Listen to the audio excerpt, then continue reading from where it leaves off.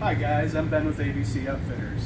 Hey, I wanted to talk to you about a common issue that we have with the safety relay. And this is just a really easy, simple thing to understand when you're putting your battery into storage mode or disconnecting the battery for whatever reason with the safety relay. That's this black box here with the yellow knob. It's a device that allows you to put the battery in storage so it won't have any draw, so you don't have to pull the battery out or anything like that. It's a great safety tool as well too.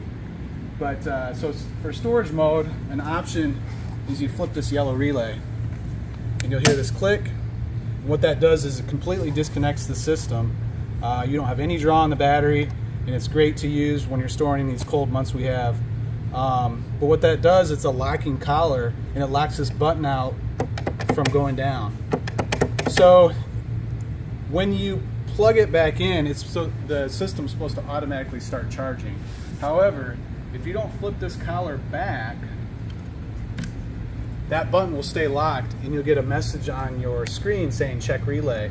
That's because this locking collar is not allowing this button to go down. So you'd have to just go back and flip it. You can either plug it in or press the button down and you're back up and running. So just wanted to share that tip with you guys, and happy boondocking. I hope you have a great weekend.